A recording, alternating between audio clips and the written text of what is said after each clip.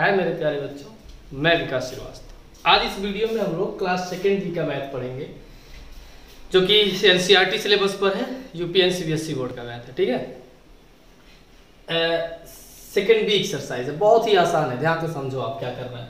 Question number 1 and 2। Question number 1 कह रहा है read the spike of the abacus and right the corresponding numbers.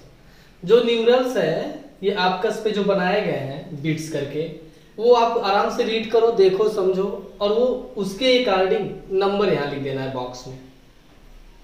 कितना आसान है, देखिए ये क्या है, वंस टेंस हंड्रेड। वंस में कोई बीट्स नहीं बना है तो यहाँ 0 हो जाएगा। टेंस में 1 2 3 4 5 6 7 तो 7 टेंस हो जाएगा। 100 में 1 2 3 लिख देंगे, 370 हो गया।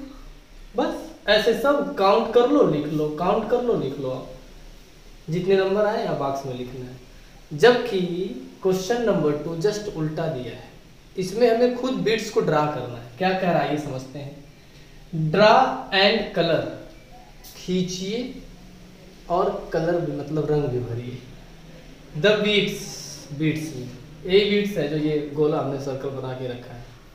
इन ईच एबकस, प्रत्येक एबकस में, ये सब एबकस कहलाता है जो बना हुआ है स्टैंडिंग लाइन वंस टेंस 100 का।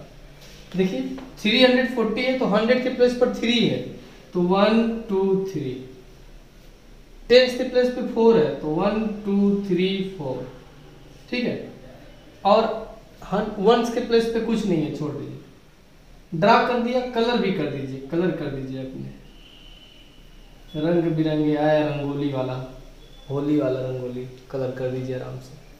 ऐसे 2 है, यहाँ 0 नहीं था, यहाँ 8 था, 2 8 0 तो यहाँ 8 बना देंगे, यहाँ 2 यहाँ 0 कर देंगे।